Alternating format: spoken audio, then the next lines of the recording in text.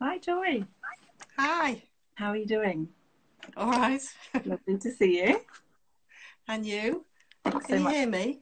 Yeah, I can hear you perfectly. Don't worry, everyone will let us know if they can't hear us.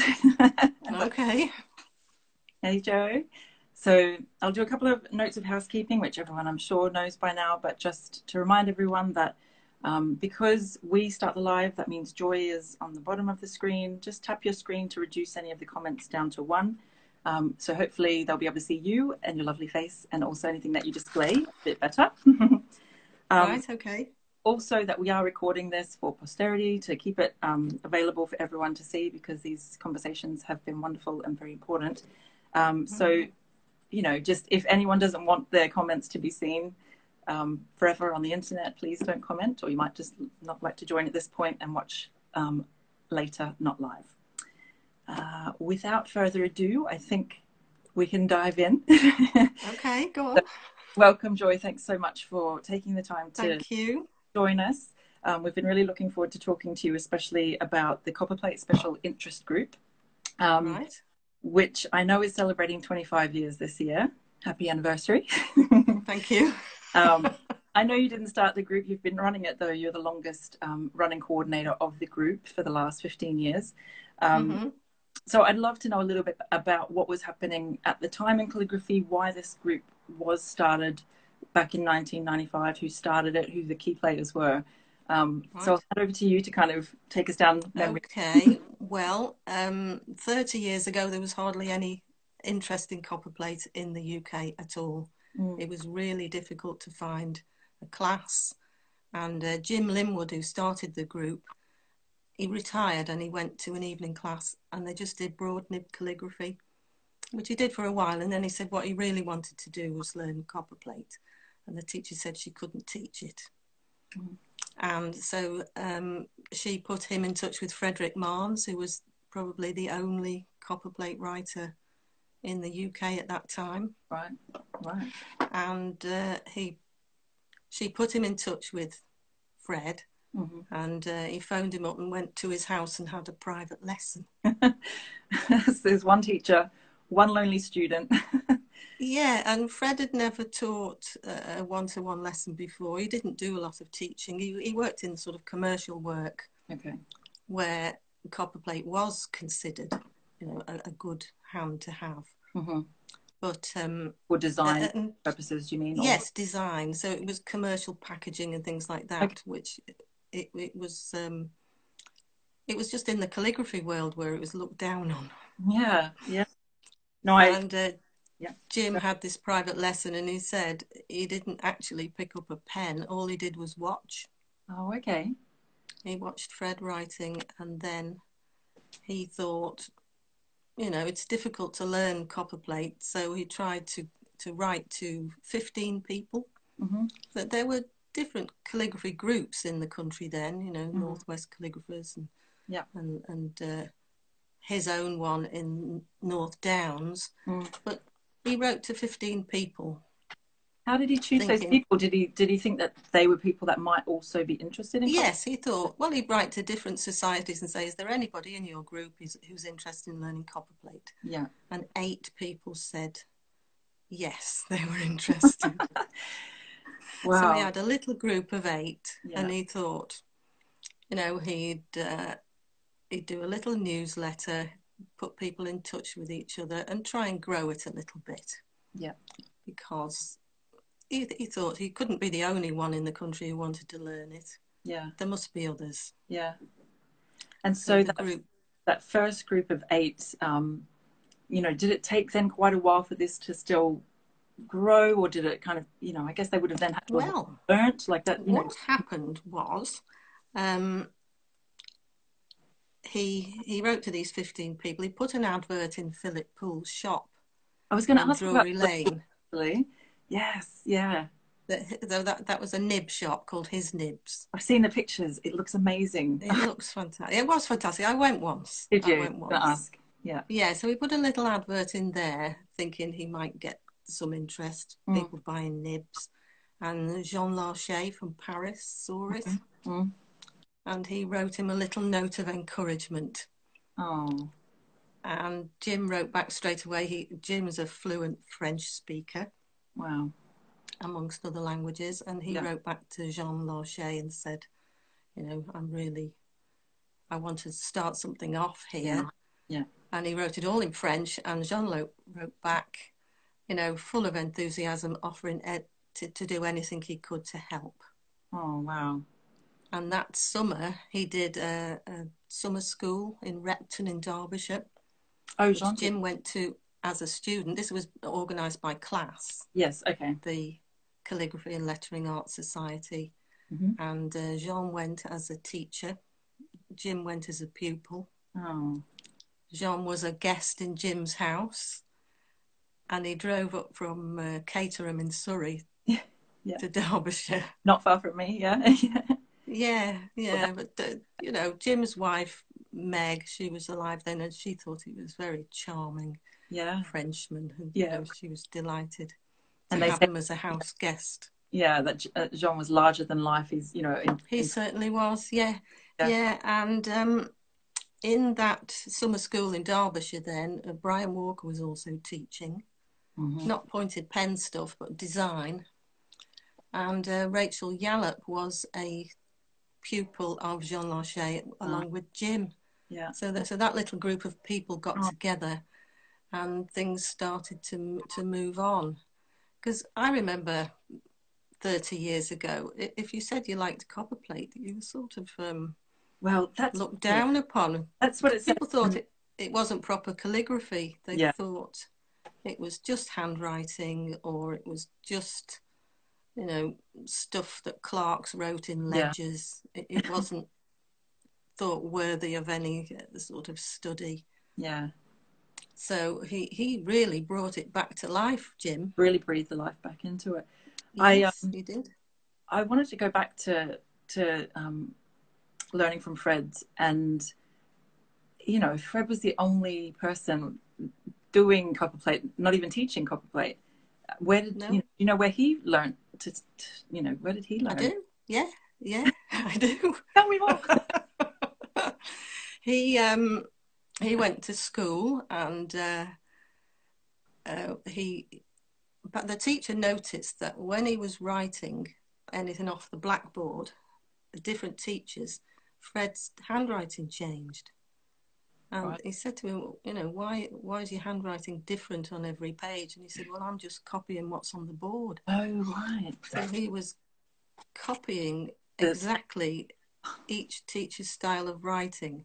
Wow. And he thought, well, that's just what you do. Is that unusual? But he said he wasn't writing, he was drawing the letters. Okay. And his head teacher, he said he was, not the best pupil, but the head teacher saw some talent and gave him copperplate lessons. Ah, okay. And it went on from there. Yeah. His first job after leaving school, he was painting numbers on toy trains. Oh. About 2 millimeters height. Oh my God. Wow. Yeah, but he taught himself. Did he? Taught himself. Yeah. Yeah, because Jim's got a wonderful, copperplate instruction that you provide. When people sign up, they can also, pay a nominal fee and get Jim's. Yeah, that's his class notes. Yeah, his class notes, which is lovely. It's, it's really wonderful. I also wanted to just mention about, I want to ask about Philip Poole. So he was the only one really supplying nibs in the UK at that time, is that right? Or pointed pen nibs, or? Well, I suppose pointed pen nibs, because calligraphers weren't interested in pointed pen nibs. No, really, 30 years ago. But cartoonists, artists, people doing pen and wash, yes, they were looking for pointed nibs. So more on the art side of things. Yeah. But he had a massive collection of vintage nibs. And a lovely little shop. Yeah, which then it kind of went into Cornelison's. It went into Cornelison's, yeah. But his son, John Poole, still had a few of his nibs, which I've bought off him. Yeah. Is that where you got the Perry 227s from? Sorry? I said, is that where you got the Perry 227s from? They're very hard to come by, Joy. Have I got any of those? I don't You know. did have at a workshop years ago. You gave me one actually very kindly. Lovely vintage nib, that one. You know, I've got so many nibs now. I don't know. I don't know what. I know. It was just last night going through my little box. I'm like, ones that I bought when I first started calligraphy and didn't really know how to use them properly. And it's really nice to go back to your nibs and see how it works. The thing is, when I started, I taught myself, and I thought, well, I did have Frederick Marns' little book. Yeah. But it was actually my sister-in-law who got me into copperplate, because she was doing an evening class in Manchester with Eunice Young. Okay. And my sister-in-law Dorothy went with her dad, you know, just to do something together when he retired, and they did calligraphy and they did different styles. And she ended up doing copperplate.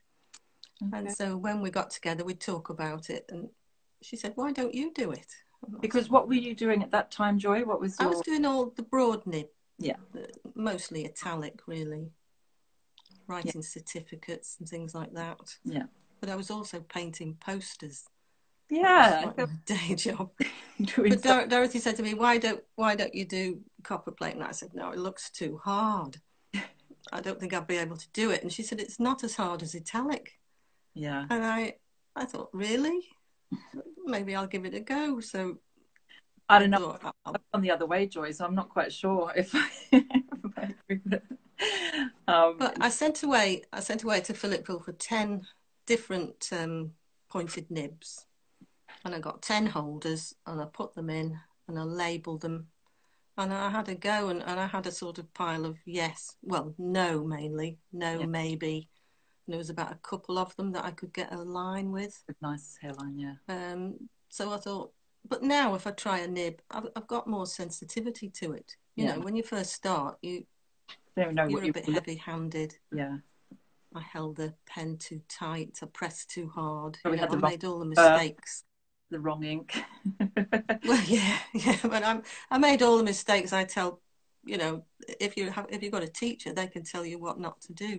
Yeah. But I just worked by trial and error, really. Yeah, which is so hard, and it's so great that I've been to a couple of your workshops, and I do find, and I've talked to Cecilia about this, that it is so important to have those in-person moments, because you just find stuff that you wouldn't, even just from an online... I suppose it took me a lot longer because I was doing it on my own. If I'd had a teacher, they would have said, don't hold it like that, hold it like this, or try this, or don't press that hard. Yeah, absolutely.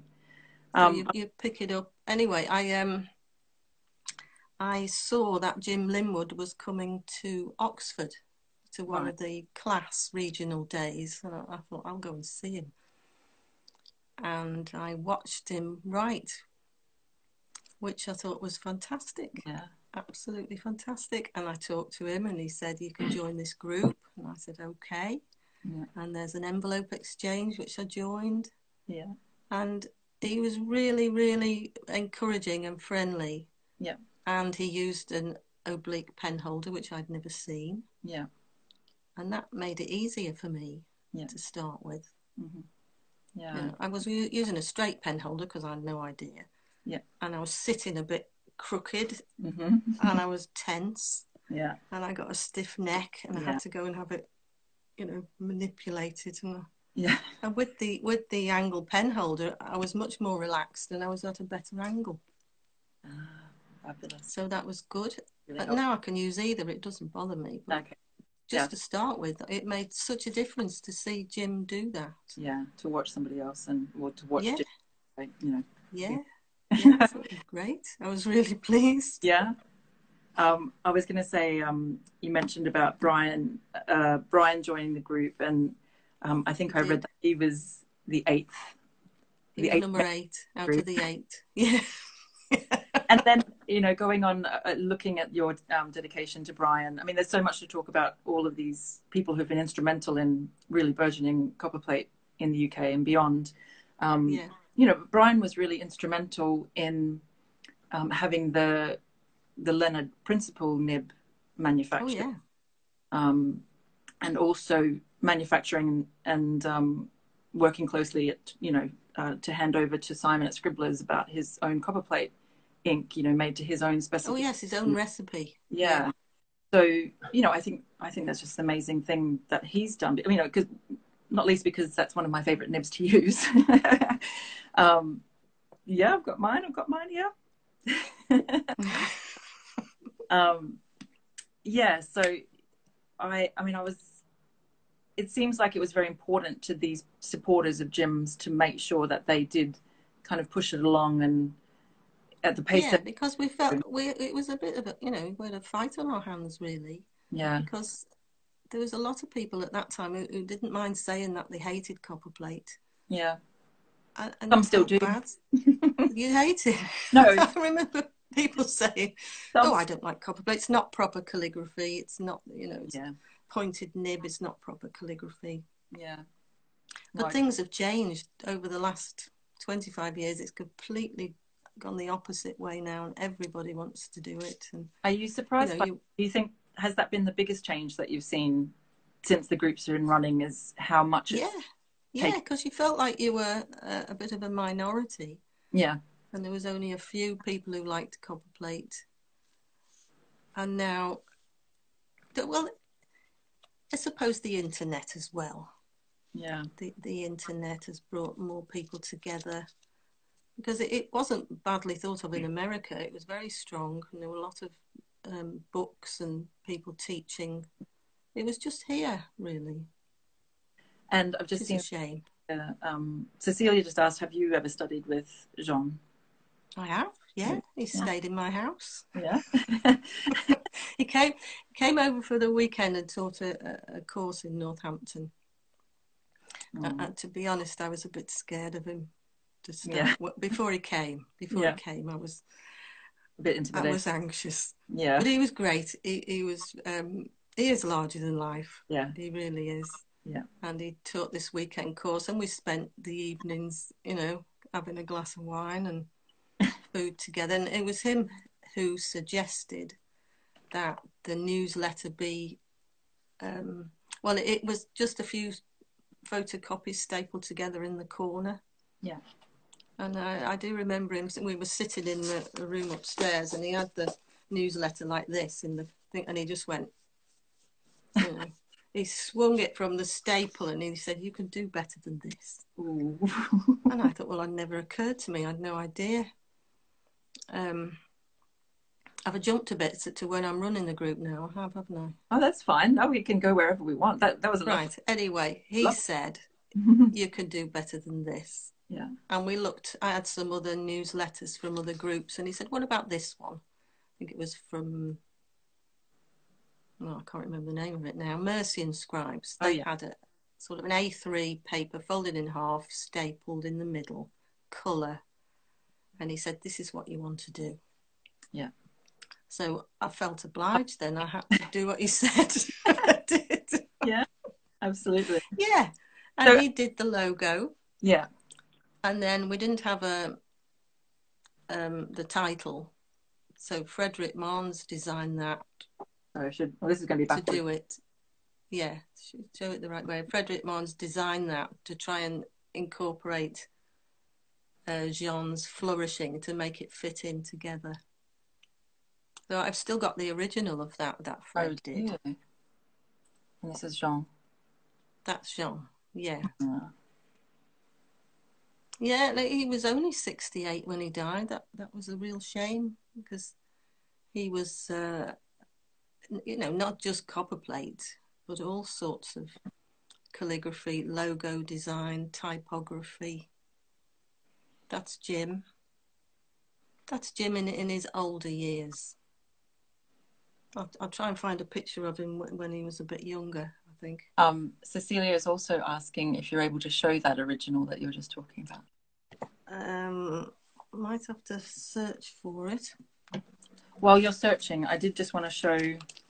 I'll show the envelope. Okay, I'll search for it. I mentioned. So, being a member of the CSIG, of course, sadly, when Jim died, his wife gave Joy all of the exchange envelopes. And Joy might correct me if I'm wrong, but all of the exchange envelopes that Jim had received, and Joy very kindly donated them to members. So I just wanted to show this absolutely amazing envelope that Jean sent to Jim. I'll do it this way. Oh, sorry.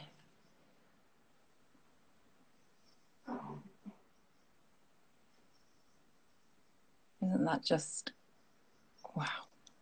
Yeah, he liked to write big. Yeah. And he did the pointy top style, which Rachel Yallop has taken over now. Yes. Which, you know, it does take some getting used to, that style. It's different. Yeah, I went on a course with I did the course with Jean Larcher for the weekend. Yeah. But he wanted us to write 20 millimeters high, which is pretty big. I couldn't. That one. I found that really hard. It's really hard. I found that really hard. But then I did a course with Rachel, and I keep forgetting to put the pointy top on because I've already pressed to make it square. Yes, I'm the same. I kind of have half a word that's kind of weird square top, not square. it's quite good to sort of know what people are doing. Yeah. So if I'm teaching, I can say, you know, Rachel Yallop does it like this after Jean Larcher. Yeah. You know, Jim did it with a square top because he was trying to copy Fred. Yes. I'm trying to copy Jim. Yeah. We're all trying to copy somebody and not quite getting there. So we end up with our own style, really. Yeah. Which is, you know, it's lovely as well. You know, you never know how it evolves. Now, do I turn my camera around? Yes. And just before you do this original, we just had a question. How on the envelope that I was just showing, Hillary's asked, how did Jean get those really intense widths? Was it just the nib that he used? Hard. Yeah, pressed hard. He pressed hard. He wasn't scared of breaking a nib, you know. He was a big bloke. That's style, that. He was a big bloke, and he could put pressure on the nib, and he wasn't scared of it. Yeah. Whereas, well, I think some nibs are more flexible, but yeah, I think you've got to wear them in a bit. You can't do it on a brand new nib. You've got to wear them in. A bit of warmth. But another guy does very wide strokes. That's Hamid Ebrahimi in Iran. Hamid? He often does a page for the calendar. Oh, he puts loads of pressure on. Ibrahim. I was actually trying to get the calendar just before and I couldn't find it, so I don't know if I've got an example. Yeah, I'll just try and show you this original if I can press that. Yeah, perfect. Can you see that? Yeah. So this is the original of the Copperplate Special Interest Group. Down a little bit. Yeah. Wow. And I've got some of Fred's things that's got white out on it. You know, if he's got a little wobble or something. Yeah. He said, don't worry about putting bits of, not Tipex, but Dr. Martin's bleed proof white. Yeah. He said, the better you get, the less you'll start, you know, you'll have to put more the white on. Is there any, there's nothing on that, is there? There's no Tipex on, or white out on that? Not on that one, but I've got others that's got the tiniest bit you would hardly notice. Oh, wow. And did Jean use, here's one of my envelopes from Jean Larcher.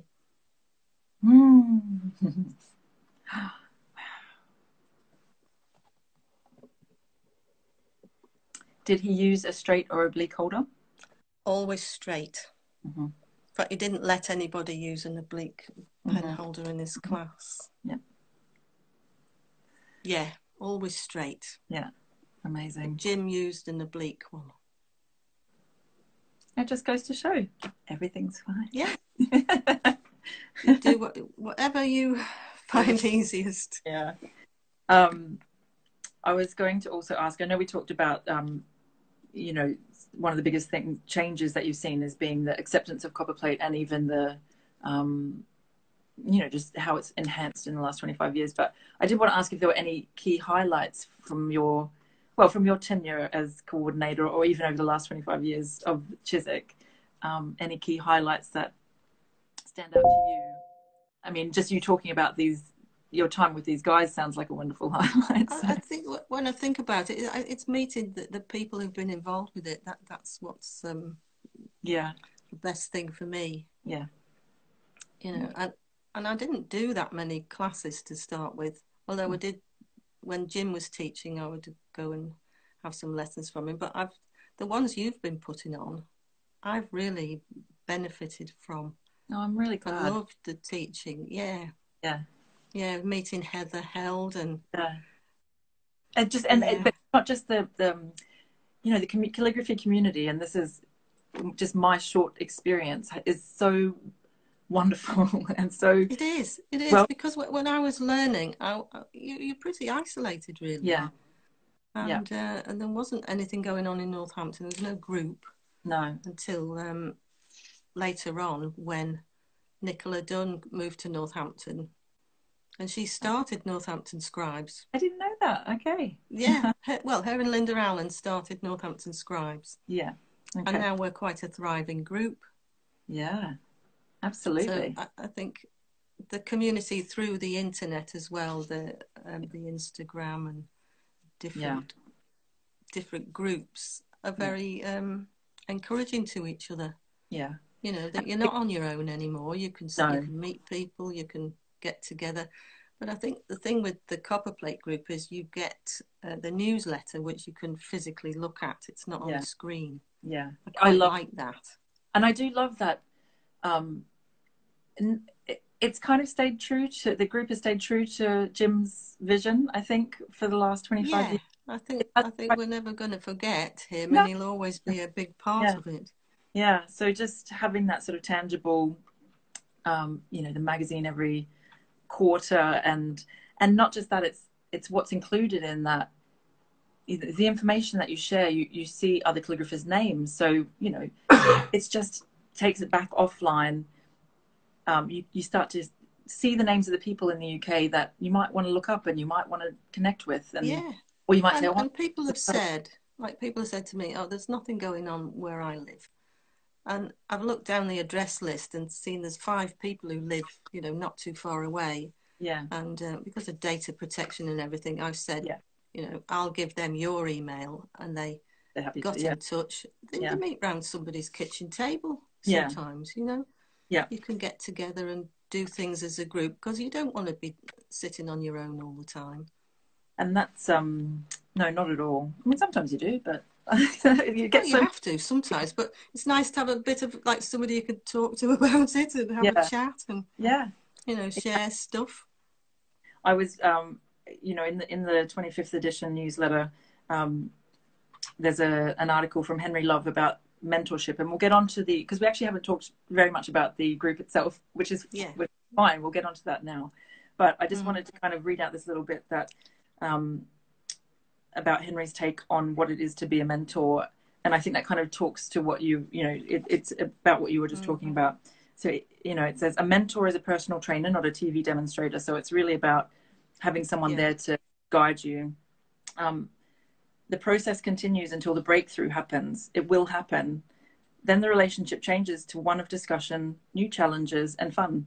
Meantime, a bond is formed that blossoms for both parties. And I think that really, I know it's talking specifically about mentorship, but I think that really sums up that connection that's made. It's brilliant, because he had a mentor when he started. In fact, I met him at the Pen Show, the London Pen Show, when I was demonstrating and representing the group. And he was thrilled to bits with it all. And then, you know, he's paying a bit back by offering it to somebody else. And it's great.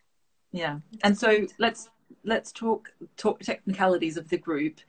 We know it's been running for 25 years, started in 1995, and it started with 8 members. Yeah.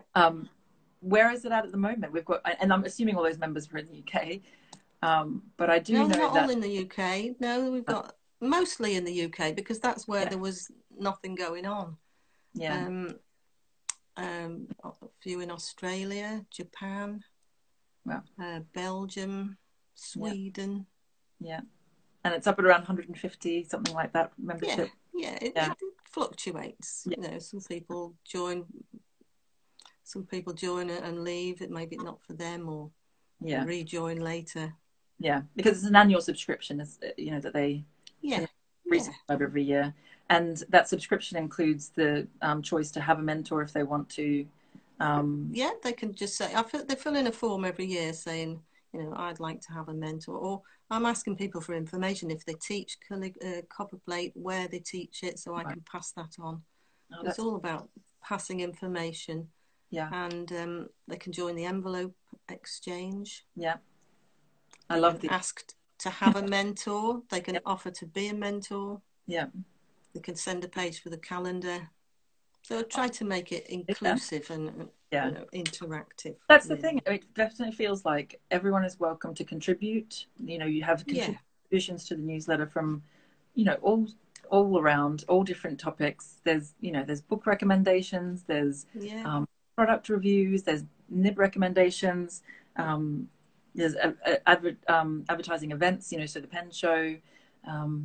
It's such a wonderful resource to have. So we've got the exchange, the newsletter, and mentorship, which is the key activities of the group. And you're going to be handing over the reins. Well, I thought, you know, last year, maybe it's time to stand aside and let somebody else do it. Yeah. So outstanding job. It's been amazing. Pardon? Well, I mean, when I look at what all the elements that it takes to run the group, and I know how long it takes to curate a newsletter, that you've been doing this on your own, you know, it's great that you've got a support team now to hand that over to. Yeah. I thought it was probably getting a bit much, really, and I'd made a few mistakes which I was a bit embarrassed about. You know, I left a whole page of people off the envelope exchange, and I felt a bit bad.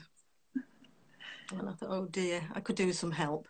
Yeah. So Anne Jameson in Lewis in Sussex took over the envelope exchange. Yeah, also doing. So she does all the organisation for that. Does it very well. Yeah. And Heather McCombie has taken over the mentoring. So if anybody wants a mentor or wants to be a mentor, to get in touch with her, and she pairs them up. Okay. And is there any requirements on either side for the mentor scheme to join, or to, no, I don't think so. Well, I suppose you've got to be fairly good to be a mentor. Yeah. Or you'll get, I mean, I suppose you're going to be a few steps ahead, but I think you have to have a bit of confidence, helping to see what's wrong with somebody's work. Yeah. Yeah. You've got to get through a certain stage before you can say, oh, they're not doing this bit right, or they might try like this. That's the other thing that Henry had mentioned, that it is about the early work is analysis. It's all about analysis and working out, you know. Yeah, and you don't know what you're doing wrong, and you don't know you're holding the pen too tight, and you don't know that you're pressing too hard. Yeah. And it might be, you need somebody to tell you. Yeah. And that somebody is, you know, they might have different goals in mind for what they want to achieve from the mentorship. So being aware of, you know, where they want to end up is probably a big part of that. Yeah. And they can do that through the post. I mean, not everybody's got a computer, actually. Yeah. So you can either scan it and email it, or you can post it. Sometimes the lines are so fine that it doesn't reproduce well. So sending the actual real work is the best. Yeah. And then the mentor can say, try this or try that, do a few examples and help them along. It's supposed to last about 6 months. So there's a cut-off point. And when I set it up, I suggested they send them a little gift or something to say thank you. Not a lot, you know, maybe something like a £5 to say thanks very much. I mean, some mentors I've heard keep the students on for a lot longer, or take on more and more students because they just like doing it. Yeah. Now we've had a few questions coming through. It's a nice hobby. Yeah, exactly. We had a few questions coming through just in terms of membership. Can anyone join? Is it worldwide membership? I know you've mentioned you've got people in Australia. Yes, anybody can join. At the moment, we're not quite ready to pass over to the new membership secretary, Katie May. Okay. Although I've printed off letter headings for her, I can't get to my printer because of the lockdown. Okay. So, you know, until we actually pass everything over, and it'll all be on the class website. Okay. Under special interest groups. Okay. And that's class.co.uk. CLAS, Calligraphy and Lettering Arts Society. Yeah. Special interest groups. and it's the only one. There used to be 3, but this is the only one now. Okay. So you can join through me still. Okay. And then when Katie's ready, I'll pass everything over, and I'll still be helping with the newsletter. Alex Gonaldi in Manchester is going to be doing that. Yes. And I'll be helping her. Thank you. Yeah. But, it's not all on my shoulders anymore. Yeah, exactly. And the cost, I remember in the UK it's £13, I think. Do you remember? Yeah, and 21 for overseas. Okay, so that covers the cost of the printing of the newsletter and the postage, and that's it. Yeah. Everything's voluntary. Nobody gets paid. I know. So we all appreciate it very much. We know how much work is involved in doing that. I had a couple of other questions about the group. We've talked about the changes since running the group. I wondered if there were any particular challenges that the group faced, or that you as a coordinator have faced, besides the fact that Copperplate wasn't so well regarded. Do you think there's anything else, or has it been running pretty smooth, and also leaving a page off the... No, it's been running pretty well, actually. I mean, you wouldn't have stuck around for 15 years otherwise. No, I wouldn't have done. If it had been that difficult, I'd have stopped. Yeah. But people are willing to send things in, and I've been able to ask people. I've been able to write or email people and say, I run this group. Can you send me something, a bit of history or examples? Yeah. And I've had a lot of top calligraphers sending things, which is great. I know you've had some beautiful covers sent in from, you've got, as you mentioned, Rachel Yallop. I was just going to quickly show some of these covers for the newsletter. Oh, sorry. Oh, yes. I was on that workshop. Oh, should wow. be a joy somewhere. Somewhere in there. I think over here by my... Oh, no, that's Jan. You're up the top left. And then we've got Heather. Yeah, that's Heather. And what was the other one? I've got 2 from Heather, actually. But, and Maria Helena's lovely work after that workshop. Yeah. And then there was Eleanor Winters. I don't think I've got that one. It might have been... I go back circa 2015. She's not on the cover. She's on the inside. Inside. Okay, sorry.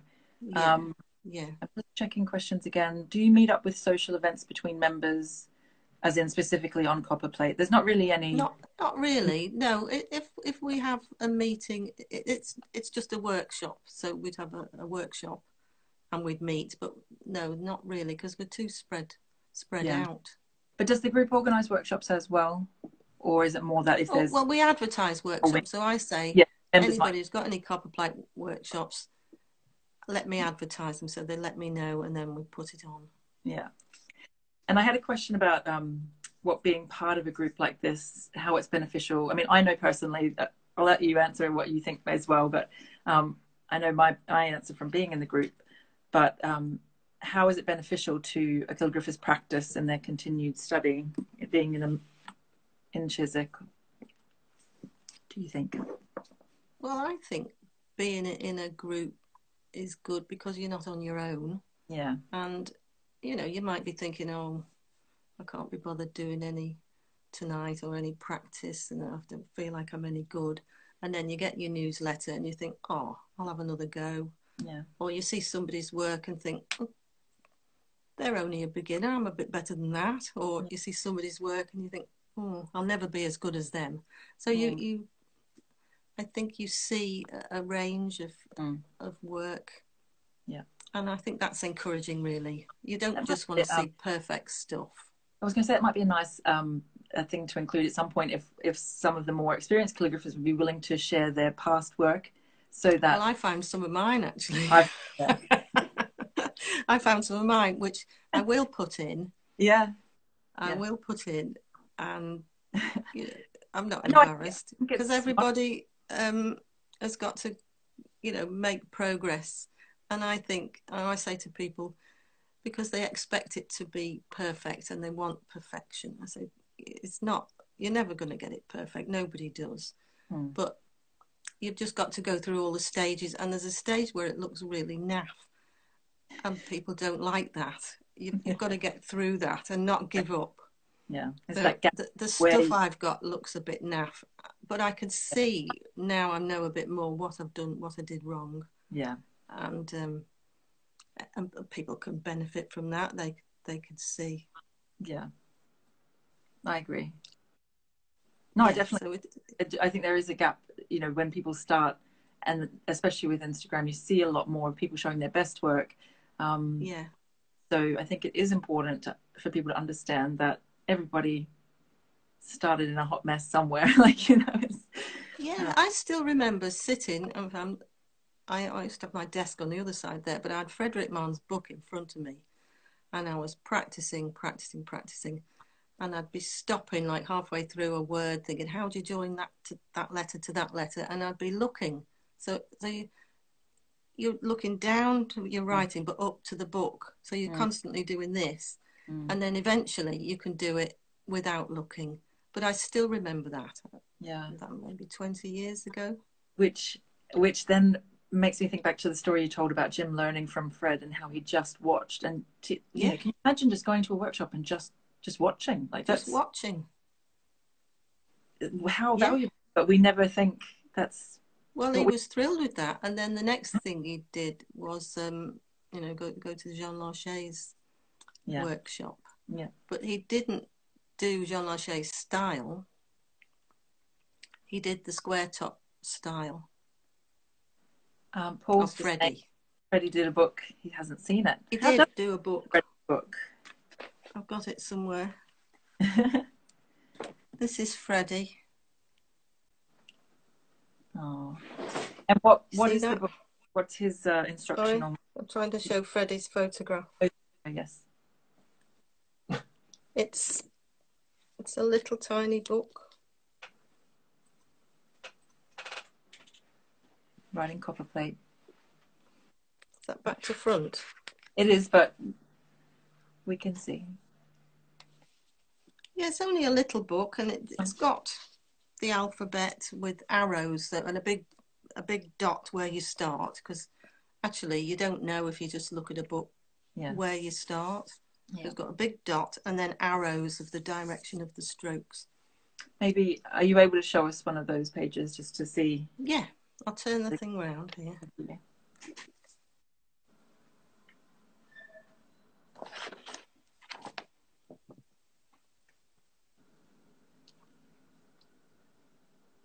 Okay.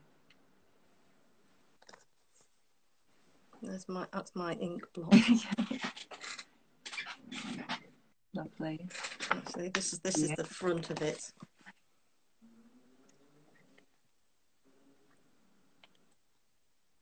Very well weathered. Lovely. He didn't have all that many printed, but he gave me his very last copy. And said that I could reproduce it for the group. So I've made it twice as big, so it's easier to see. Yeah.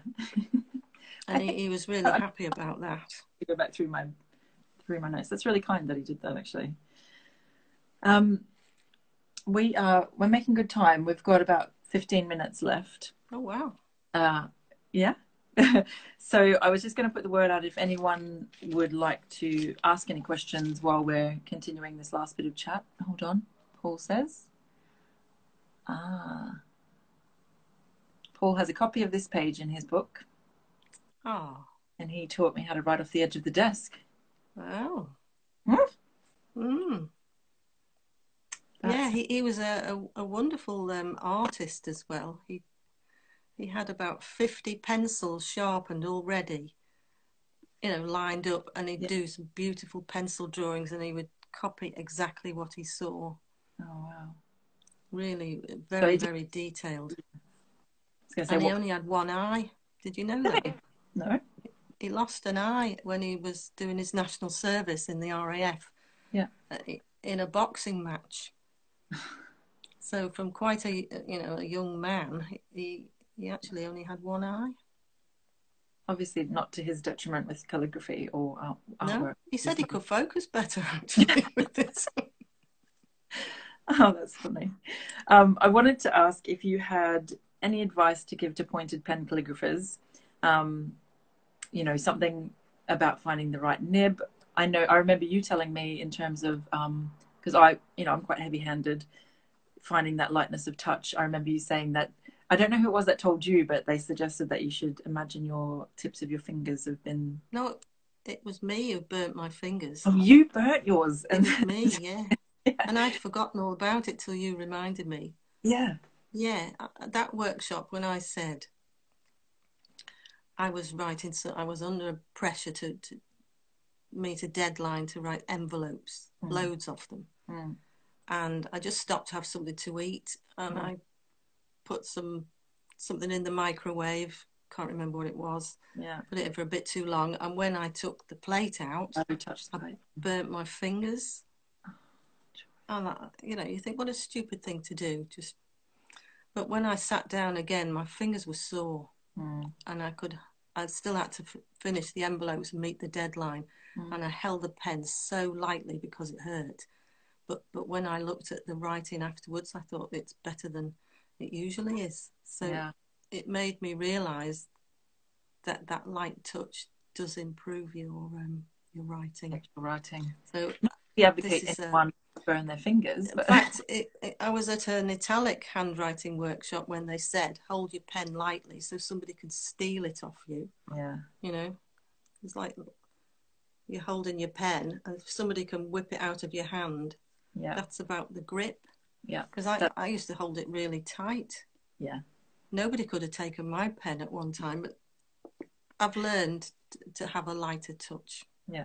And I think that's a good knowledge that you can actually change, because everyone gets a bit disheartened and think, oh gosh, I can't, Yeah, there's more than one way to hold a pen, but you don't know till somebody tells you. You just think that's the way you hold it, that's the way you hold your biro, that's the way you hold your Copperplate pen.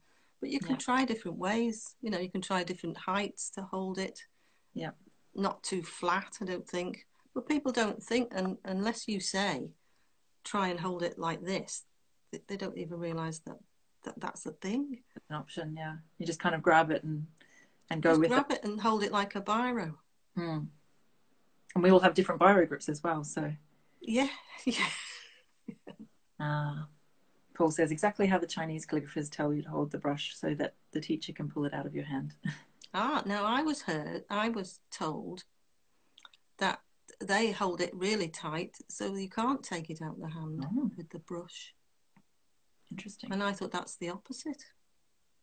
I don't know. I've only done... I'd have to check that one out. Yeah. I'm not sure now.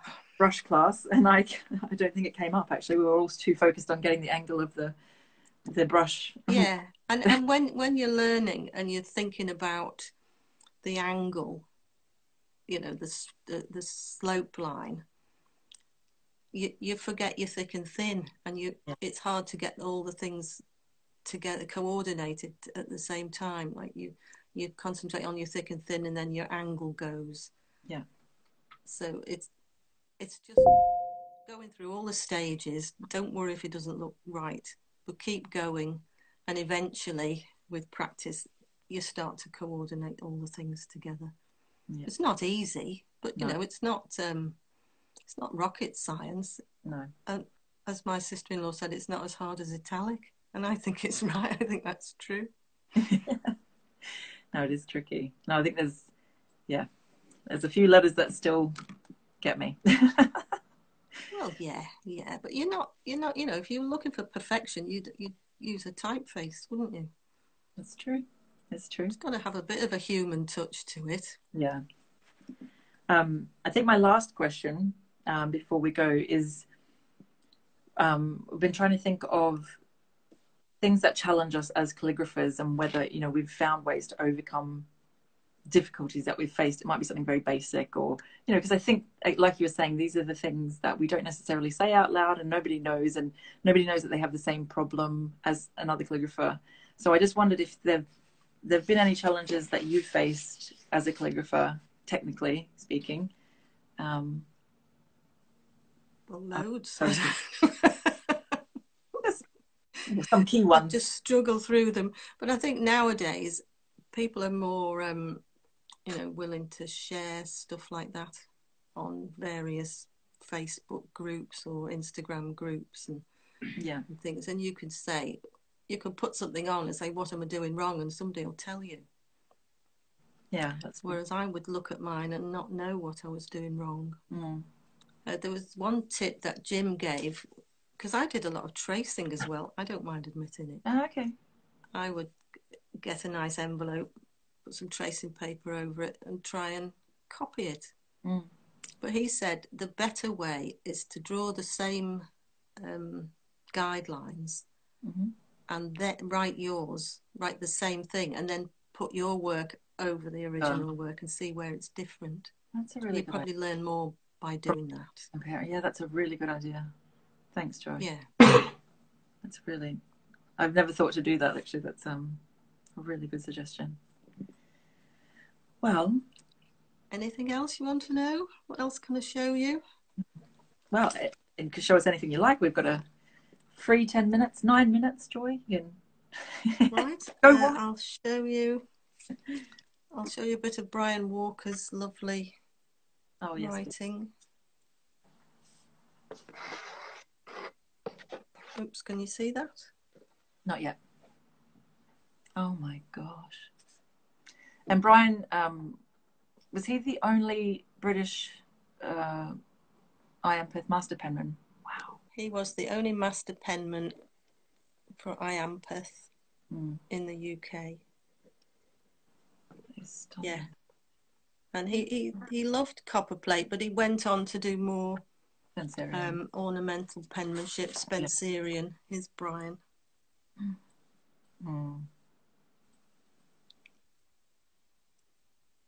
And he said, I mean, I used to go and see him in Barnsley, because my younger son lives in Leeds, and I was driving past Barnsley, quite a lot. So I ended up going to see him and spending time with him and his wife, and he was great. And he'd sit in his studio and he'd show me what he'd been doing, and it was just brilliant. And I'd watch him write Spencerian. Unbelievable. Yeah. Such a light touch. Yeah. Amazing. Yeah. But he was an art teacher. He'd been an art teacher all his life, really, and a head teacher. So he had all that artistic background as well as the calligraphy. Oh, it's wonderful that you've been able to spend time with these people. And our favourite thing was doing card tricks. He was brilliant. He was in the magic circle. Yeah. He never showed me any. I had to learn them myself. But that's another thing. I thought I'll never be any good at that. Just another thing. Joe Taylor asked if you've been to iampheth. No, I haven't. No, I'd love to, but I've never been to iampheth. Good. No, I thought I was pretty good going on the class summer schools now and again. I just noted something in my reading today. Oh, sorry. Cecilia did ask about, she wanted a sneak peek of the 25th newsletter, but I don't think I sent it to her by email. But it's out already, isn't it? So, I mean, it was sent by email because we couldn't get it printed this time because of the lockdown. I think my favourite part of it, so I'm just going to show, I have highlighted things, but Jim's original letter inviting these people to join the group. Don't mind my highlighting, obviously. So this was the very first letter. Yeah. And the bit that I've highlighted is about calligraphy, though, to most people today means writing with a broad nib. Copperplate has moved back as the other hands have moved forward. Yeah, that's true. Yeah. Not anymore, thanks to Jim, Yeah. Not anymore. So that's a lovely, some lovely pieces in the 25th. Yeah, and that was Jim's house on his letter heading there. Was it? Yeah. I went to his house. It was really interesting because he collected penguins, and he had, I don't know how many hundreds and hundreds of penguins, like ornaments. Yeah. So my mum did that for dolls. I don't know. I think people that you start to collect them, and then people just keep giving them. His wife is. I think he told me the story. They were living in Paris. That's how he got to speak French with Jean Larcher, but they were living in Paris, and he wanted to buy an expensive camera. And she said, well, if you're buying that, I'd like this penguin, like a big brass penguin. And so we said, okay. And that was the number one. And then after that, it was a penguin everywhere they went. Yeah, right. And it was really easy to buy a gift for, because if I saw anything with a penguin on it, I'd get it. Exactly. And then when I go and see him, and he was thrilled to bits. Oh, he was good. Thrilled to bits. Good, good. Have had there were rather a lot of them. Yeah. Would you mind sharing who your pointed pen hero is? Well, the person I think has influenced me the most is Mike Kessig from Chicago. Mm-hmm. And I first, because he's done a lot of variations, the pointed pen unsealed being one of them. Mm-hmm. And one of my envelopes from the envelope exchange was from a guy in Sydney called Heng Chiam. Mm-hmm. And he sent me a beautiful envelope. My name, like the joy bit, was in copperplate, but the rest was in pointed pen unseal. And yes. I've never seen anything like it. This is a long time ago. Yeah. Can't remember when. 2002, I think. And he put a little letter in and said, I'm sorry that it was in white on dark. He said, it's gone a bit pink. And so he was apologising, but I've still got that envelope, and I show people when I teach the pointed pen unseal. But yes. He said Mike Kessig had done a workshop with them, and I bought the Speedball book with the alphabet in, and I've been in touch with Mike and said, you know, I love this style, can I teach it? And he gave me the thumbs up. Oh. And I asked him how to pronounce his name properly as well. It is Kessig. Kessig, thank you. That's Hungarian. Yeah. Oh, Hungarian. Okay. Well, Hungarian origins, but it looks like Keksig, but it's Kessig. Kessig. And you know, he's just so inventive with the pointed pen. Mm. He's done lots of variations, and Rachel Yallop's doing lots of variations now. Yes. That's so it's really moving on. You know, it's brilliant. Yeah, and I love that. Who would have thought? Well, we've got 2 minutes remaining, so you know, I love the combination of because I've seen that and I've tried it myself as well after doing your unseal pointed pen unseal workshop. I love that script, and it's so beautiful when combined with the, you know, the Copperplate script. They're such a nice complement to each other. So I love that you don't have to have a broad edge nib to do that contrast. You can actually find it within pointed pen itself. Yeah, so he's taken a really old script and doing a modern version of it, which is is great. It's wonderful the way things are moving on now. Yeah, yeah. Well, we certainly appreciate that you've taken the time to talk to us tonight, and happy celebrations for this year, and also for the handover. If it all goes smoothly. You've shared some wonderful insights, so we really can't thank you enough. If anyone's got any final comments, please put them in now. We've got 1 minute remaining of our hour for this evening. Joy, thank you. Oh, well, thank you for asking. Oh, it's been a pleasure. You've been a real gem. All right, everyone's, you'll see the comments coming up there, so you can just see them before we close it off. Big hugs to Heather. Hugs back. Thank you to everyone for joining us. It's been wonderful to have you all here. Thank you, Cecilia. Thanks, Paul. Bye, Saron. Thank you. Oh, I'm inspired too. Thank you. Yeah, it's been really lovely. You're very calming, Joy. You've got such a calming... Have I? Oh, that's nice to know. Thanks. Right. Always have. Everyone's very welcome. We look forward to seeing you on this Thursday with Paul Antonio. Come and join us here on live. All right. Actually, see you then. Yeah. See you. All right. Thank you. Bye for now. Bye. Bye.